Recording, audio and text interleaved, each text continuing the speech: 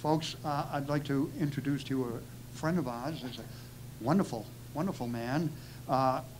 He's the founder and president of World History Institute, and that he established in 1976. He's a best-selling author. He conducts seminars and tours all over the country and all over the world, and he was chosen to write a historical introduction to the 2007 print of this 1599 Geneva Bible. An incredible patriot, an incredible man. An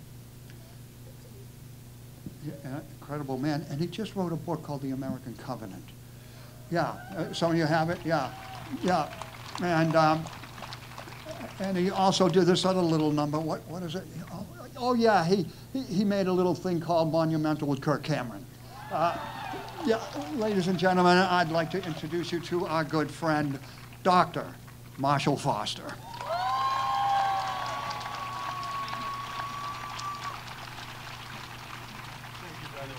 You're the guys that do all the work. You're the guys that do all the work. The Pilgrims wouldn't even call this a dribble. Can you imagine? The Pilgrims coming across the ocean and say, well, nobody would show up. You know, there was a dribble today. We won't go to church. Hey, isn't it fun to be together? I can't believe I've never seen so many clean-shaven, maskless people in all my life. It's just nice to see you all. We're growing beards instead, you know. As Kirk said, you know, what is it, Beard November? Well, we're moving Beard November. We are going to do that. But what a joy. What a joy to be with you. It's been about 35, 40 years ago I came here for the first time, met Paul Jaley. So many of those that have gone before for the event that we have today have gone to their reward. Verna Hall and Rosalie Slater, two ladies who wrote the Red Books, we call it, are ladies that 70 years ago began to research America's Christian history. And it had been totally forgotten. For over 100 years, the people of America had been taught a neo-Marxist view of history that had swept into the public schools, beginning in the 19th century and on into the early 20th century with a man named John Dewey, and the founder of progressive public education. And from then, through men like Charles Beard and his wife, who wrote many volumes, they rewrote American history, and they took this story out. They took the story out of the greatest nation the world has ever known, built upon the Word of God, and the first republic since the time of ancient Israel that has been built upon these principles. This is the story the American people do not know today. And until we know that story, how can we possibly restore what we don't know how to restore, and that we don't know we even had?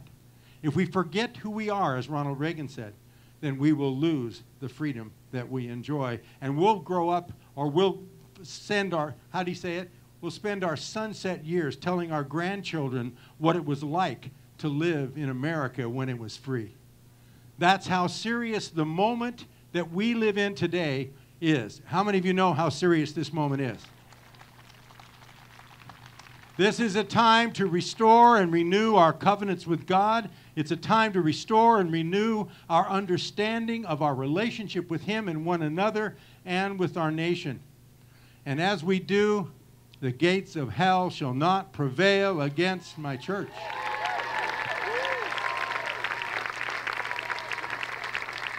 As my wife says, I always give the summary of my sermon at the beginning. She said, Marshall, you might as well sit down. You've already said it. But that's, what can I say? Anyway, it is such a joy to be with you, and it's been a joy to be in this movement with men and women, Paul Jaley, and the team that is right here in Plymouth that have been fighting this battle for 20, 30, 50 years and longer, that we would restore this pilgrim heritage to the nation.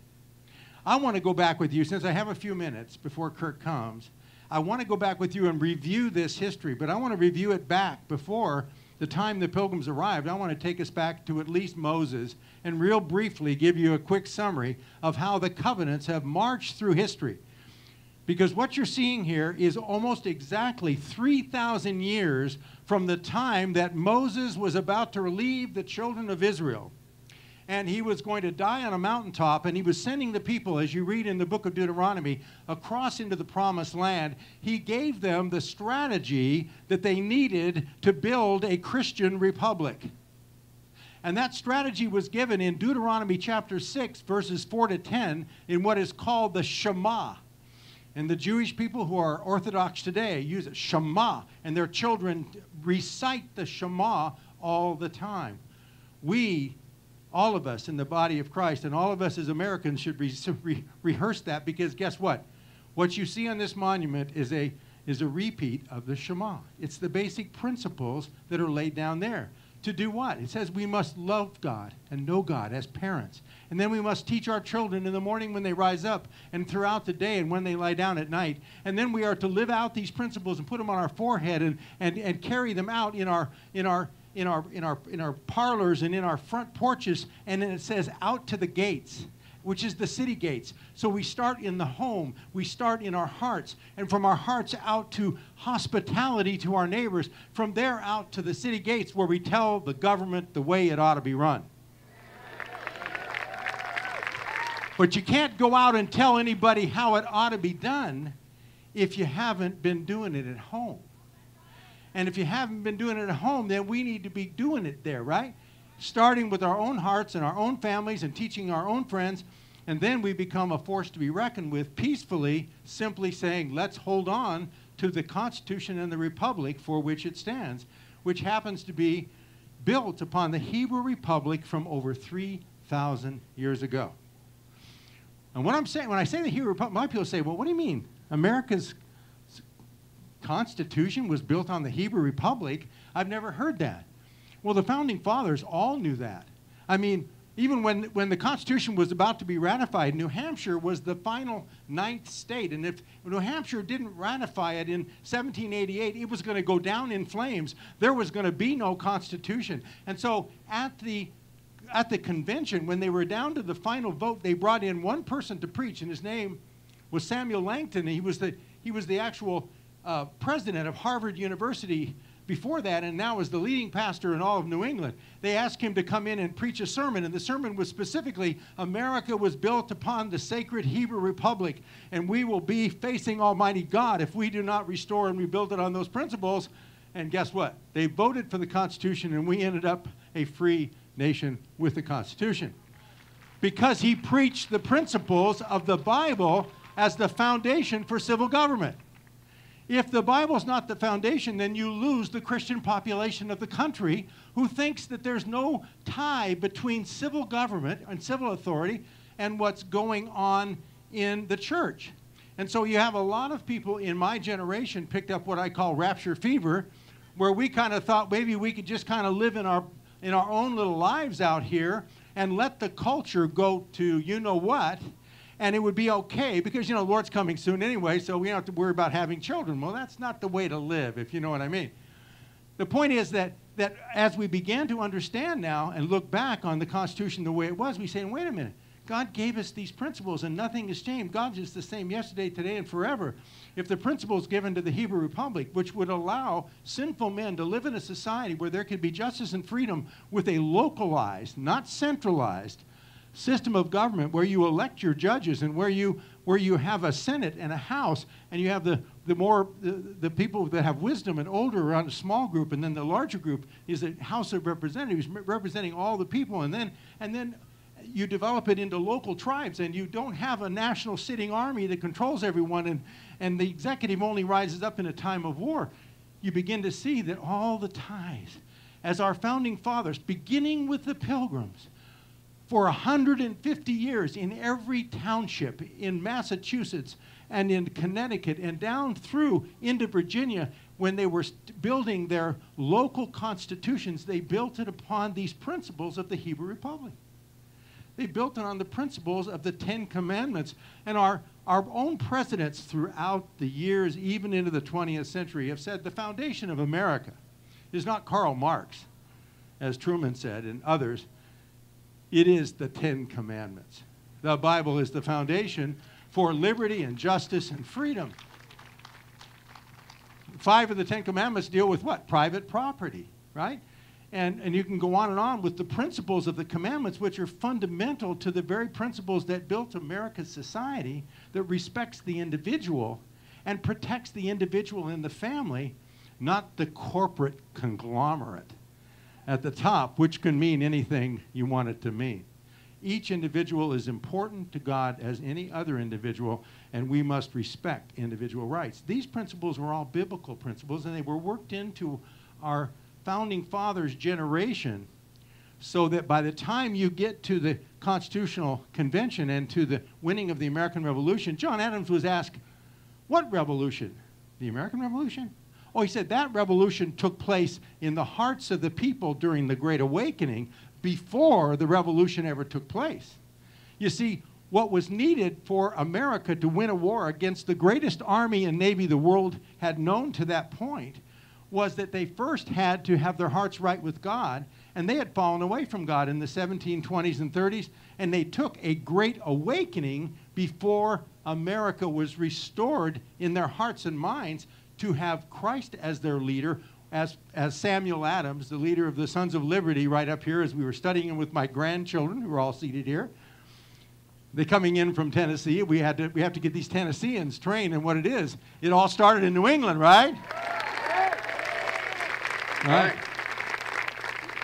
So, anyway, Samuel Adams, well, I forget what Samuel Adams said. I taught my grandkids, and I've forgotten Samuel. But, no, he is the great example. We'll get to him in a minute, because he uses the strategy of the Forefathers monuments. Samuel Adams was saved in the Great Awakening under George Whitefield at Harvard in the 1730s. He goes on to become the great patriot who is behind the scenes developing the local strategy of the campfire revival in the 1770s called the Committees of Correspondence. It went from town to town to town, and the American people rose up understanding these principles together as one, so that he knew that was what was necessary before there would be any kind of conflict. And even, he didn't even want a conflict, neither did any of the founders. They had to follow Matthew 18 and the principles of Scripture and go through 10 years of remonstrances, 10 years of pleading with the king, 10 years of going to their local magistrates before they would even consider it. And even after that, it wasn't until they were attacked and they boarded in their homes and they were being killed at Lexington and Concord. Only as a last resort did they ever go to the place where they had to fight. But when they fight, oh, did they fight. And they won their freedom. But it's a matter of character, isn't it? It's character and self-government and understanding what the Scriptures say and what the Scriptures teach as to strategy. I've been in this battle a long time. I've been the president of the World History Institute now for 46 years. A long time, and we've been teaching this since the days of Verna Hall and Mosley Slater and the days of John Talcott. John Talcott is one of the great heroes of Plymouth who actually paid for the Bradford statue. He is, and the Plymouth Rock Foundation came out of his life and ministry, and one of the great men of our time who lived into his hundreds. This great hero was a friend of mine, and what a man. And these are the kinds of people who have laid their lives down in this last generation that people like Kirk and I and others could then rise up and simply pass the message on. You are the message. You are the people who carry the covenant. This is not a top-down. This is not a who's got the organization. This is in the heart of every American Christian. There should be an understanding that we are in covenant with God and that God wants to disciple the nations. He said so in the Great Commission, didn't he? In Matthew 28. We're to go and disciple the nations. And Matthew Henry said, to disciple the nations means to make all nations Christian nations. That's our goal. Our goal is not to just, take a Four Spiritual Law booklet and drop it into China by 1 billion in a balloon and our job is done. No, we want to disciple the nations that the people of China would be free so that they could study their Bibles and understand and live in a biblically based constitutional republic. I want to see culture, as best we can in a sinful world, reflect the character and nature of a liberating God. And if we want that, then we can have it if we will follow God's principles, because guess what? Covenant keepers win and covenant breakers lose. You just have to stay around long enough to see the end of the story.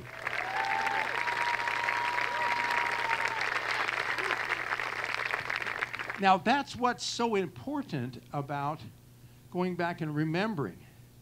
The Scripture says the beginning of... How many think we need a revival in America? How many of you know the first thing that has to happen before a revival? Many would say prayer. Well, boy, you're right, exactly. If there's no prayer, and there are some prayer warriors out here that have been praying for 50 years, right? And your prayers are being answered, and they do not go void, for sure.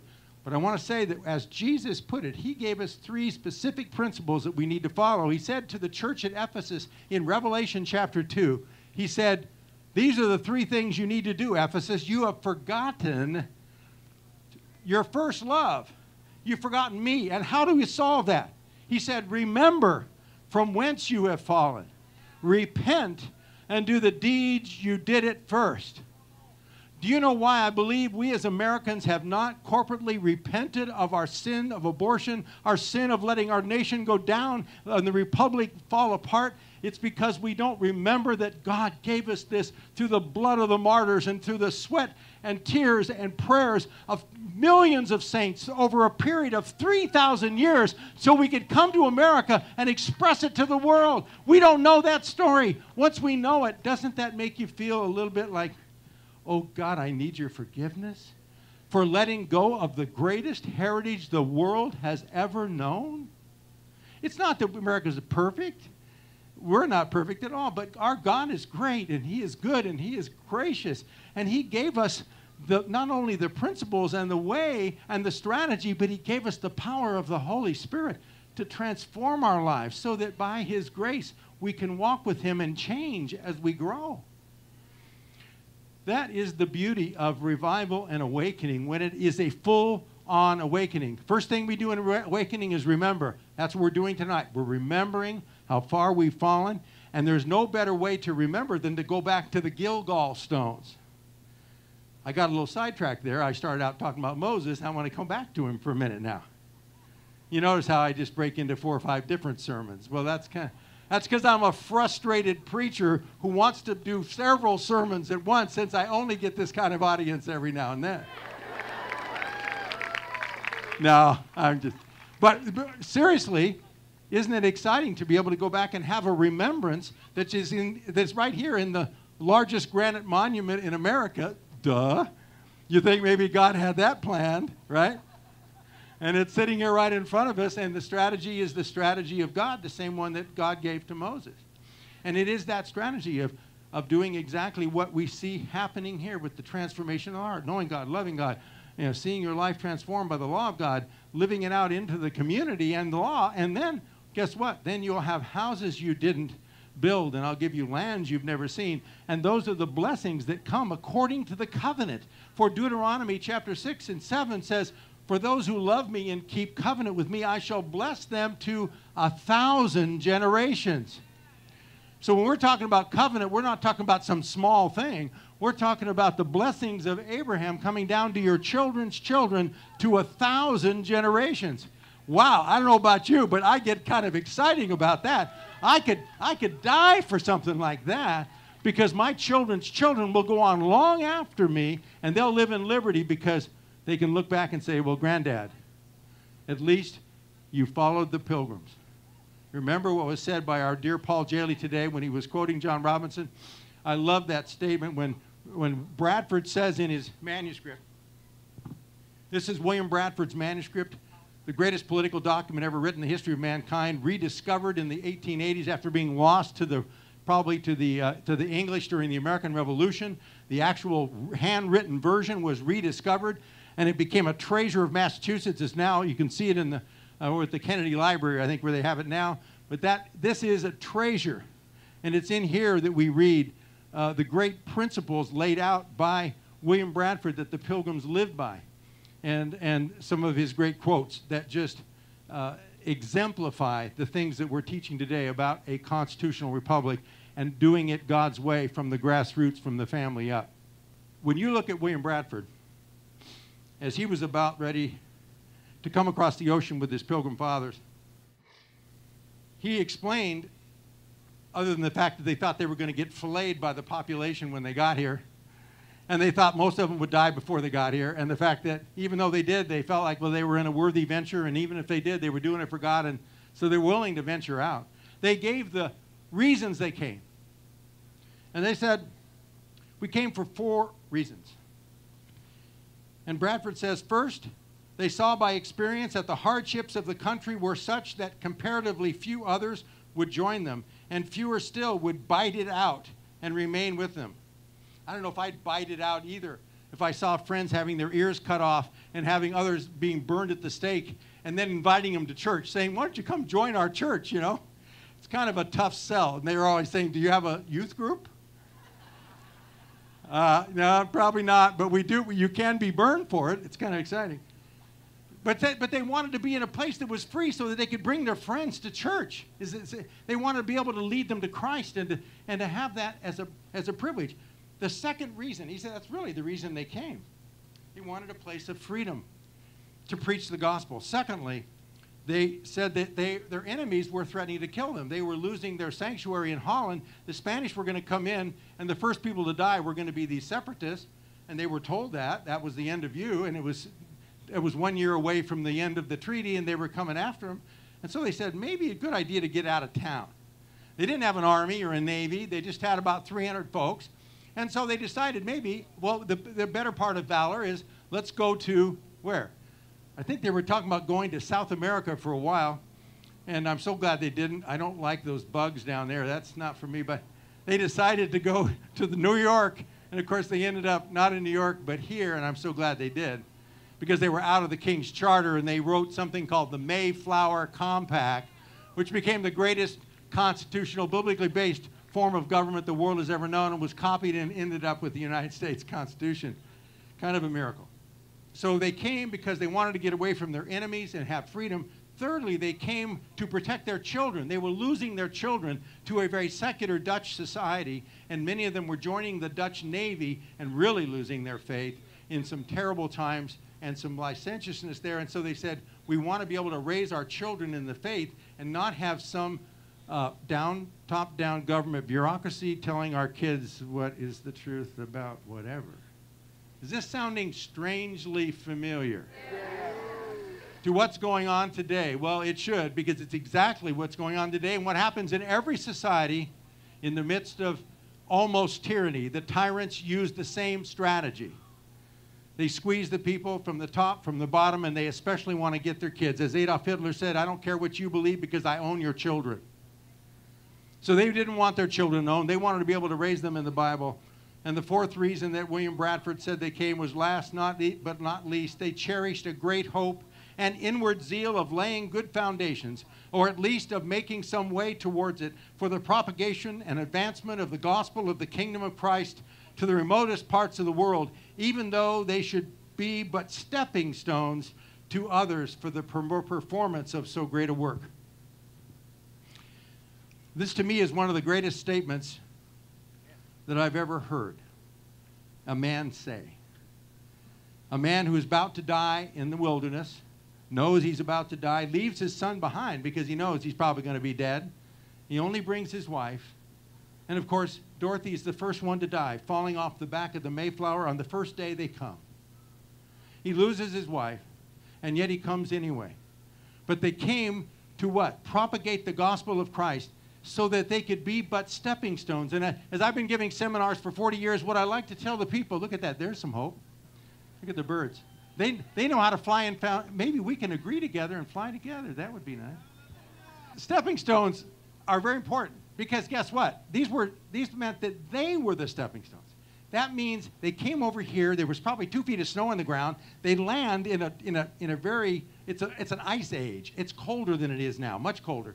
And in the midst of that ice age, they laid their lives down in the wilderness and blew bubbles in the mud so their children could walk on their back to the greatest constitutional republic the world has ever known. If that's not faith, I don't know what it is. That's what changes the course of history. It's not armies. It's not the power and force of your macho. It is men and women willing to die for greater things, especially for their children, their children's children, and for their God and for his principles. Once those principles are ingrained, once we trust him daily and repent of our sins daily and walk with him daily, then it becomes a part of us. And no one can take that away from us. And we will stand whether we live or whether we die, and we'll stand with Patrick Henry. I do not know what other course men may take, but as for me, give me liberty or give me death.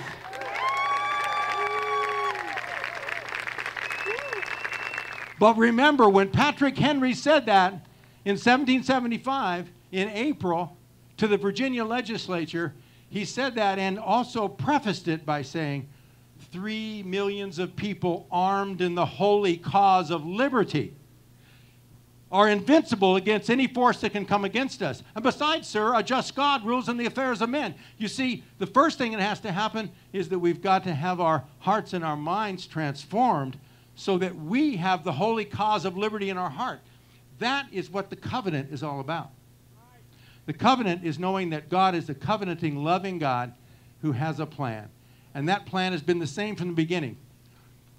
Okay, let me just summarize because I'm going into Sermon 3. As I'm summarizing, I want you to close with this. I want you to see, number one, Moses planned it, and Moses executed it. He didn't really execute it because he left them, and he died up on the mountain. He sent them in with the plan. There was a guy named Joshua, and you read about this in Joshua chapter 4. And when they were walking in, did they just walk into the land, or what happened? Oh, there was a miracle. And the miracle was that the river stopped. And the river Jordan probably sat 300 feet in the air, and it was dry as a bone, and over goes the Ark of the Covenant, and under that, there goes 3-4 million people walk into the promised land and begin to fight and take it back, right? But that's not the real story. The real story is there was 12 people that were assigned to pick up the stones at the bottom of the raw land that used to be the River Jordan, and they were told to go to the top of Mount Gilgal and put those stones up as a monument. As a monument, so that when your children ask, why are these stones here? You can tell them that it is here that God did a miracle, and here He opened the Jordan River, and here He made a way for our people. Until we remember the landmarks of our fathers, until we remember the Gilgal stones, we won't have the faith and the courage to stand for Him.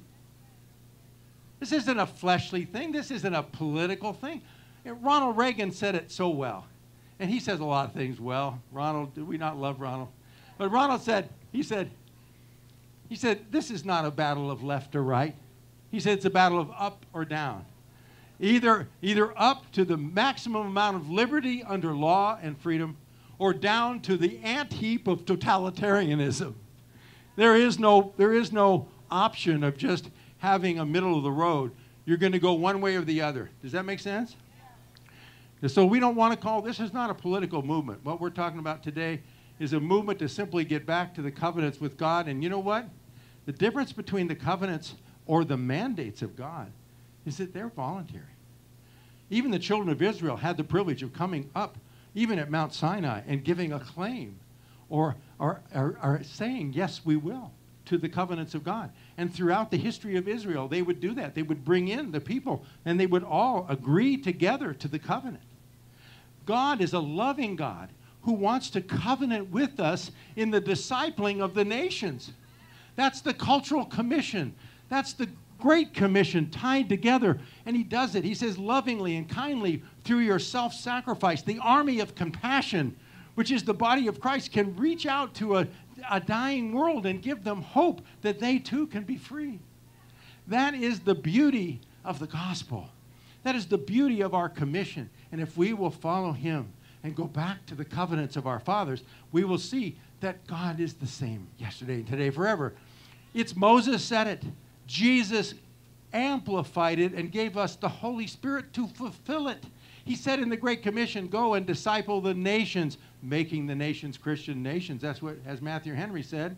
And as we go about doing that, we do it by what? Preaching the gospel and discipling individuals and families and churches and our children. And then it's carried out by men like Patrick of Ireland. How could Patrick of Ireland take the most brutal, naked, weird people the world ever known, called the Irish, in the fourth century, and march in there, and within 35 years make them the first Christian nation in the world? How did he do it? He took the lever of Moses, that's all he had, was a scroll. He didn't even have a completed Bible, and he passed it out to these pagan Druid priests, and he had them change their laws. No, we're not going to throw mother into a hole and bury her. Oh, no, we're not going to sacrifice our children to get a better crop. We think we have a better way than that. And the Irish were overwhelmed with joy that they didn't have to sacrifice their children. You mean we don't have to sacrifice our children? And Patrick says in his confession, he says, no, God himself has sacrificed his own son for you. You do not have to sacrifice your children ever again. You see, the plan of God has always been for freedom and liberty for all people. And that is accomplished through walking back and seeing his loving covenants and restoring them for yourself first, and then for your family, and then to your local community, and from there to your nation. It can happen anywhere. Patrick saw it. Alfred the Great comes along, and he's the last king of England. Everybody else is dead or has run for Rome. They've all been cut up and flayed by the Vikings. The Vikings have taken all of England, okay? What do you do when you've lost your now he even lost his castle. He had his wife and 20 people, and he was living in a swamp. What do you do then? Well, you pray. You get right with God, right? And so Alfred the Great is praying, and of course, he's got the vision. He's probably heard about no, he didn't hear about this. That was a few hundred years later. But he had the strategy of Moses, the same thing. He said, if I'll do it God's way, if I will teach my people to read the scriptures, if I'll take the 10 Commandments and put it in front of my common law, if I will inspire them to stand against evil, even at the grassroots, then guess what? Maybe England could be saved. And he came out of those woods with a group of peasants, and they defeated in 878 AD a huge Viking army under Guthrum. And he went to Guthrum and he surrounded his leaders, and he took his 30 leaders. And of course, what you do with your leaders when they've been raping your land for all these years is you cut their head off, right? No. Alfred offered him forgiveness.